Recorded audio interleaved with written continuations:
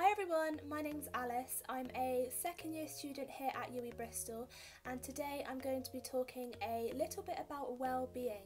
So get your cup of tea or your coffee ready because this is actually quite an important topic. It was recently Mental Health Awareness Week, so I thought what better time to speak about well-being, because I think it is something that some people are a bit reluctant to speak about because it is a bit of a sensitive topic, a bit personal.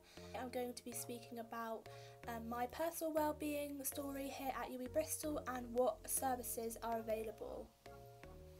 So, personally, I'm quite a shy person. I'm not really the type of person to go up to somebody first and introduce myself. So when I was first coming to uni, I was a little bit worried about making friends and connecting with people. My well-being challenge I have overcome is connecting with people and making friends here at university. I think one of the biggest things that people talk about at university is making friends, the social life, meeting your best friend at university, and for me personally I was quite worried about that because I'm not the type of person to go up to somebody and introduce myself. Like I said, I am quite shy, and yeah, basically I was worried about connecting with people. So at first, in first year, I was a little bit reserved, I'd like to say. I probably didn't get involved with as much as I should have done, but around halfway through first year I decided it was time to actually come out of my shell a bit and make some friends. So the first thing that made me realise I needed to make more friends and make more effort and just have more confidence was saying yes to more things. And I know that sounds silly, but it's true. One of my course mates or my flatmates said to me, hey, do you want to go and grab a coffee in our break? I probably would have shied away from it, whereas I just started saying yes to things like that. I started saying yes to coffee, I started saying yes to lunch, I started saying yes to nights out, and that provided me with a whole world of new opportunities to make friends.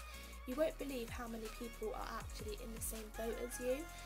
A lot of people are also quite shy, and I think that can really help people connect because you've got that in common and you understand where each other are coming from.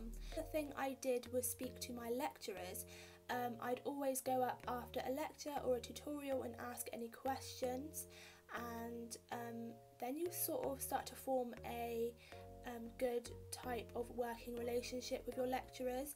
They know you and you know them, and connecting with your lecturers actually helps you to stay more motivated with the course. They understand how hard you're working and what you're feeling, and they can help you accordingly with that. For me, there was quite a lot of group work and presentations in first year, and that really made me not want to go in because I was like, oh my gosh, I'm going to have to speak to people. And it gives you a bit of peace knowing that they know where you're coming from, so it is really good to just speak to your lecturers.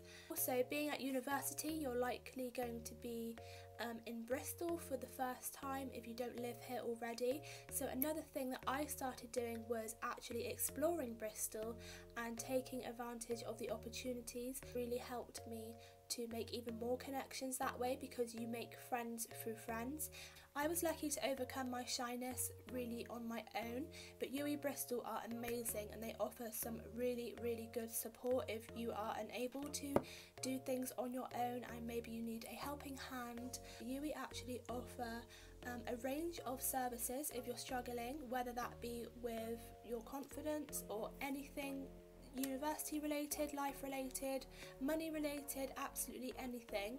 So UWE offer Resilient You workshops which help you grow your confidence at uni and help you to take advantage of all of the challenges that come your way and teach you the best way to deal with them. So that's a really good option if you feel you need some guidance in that.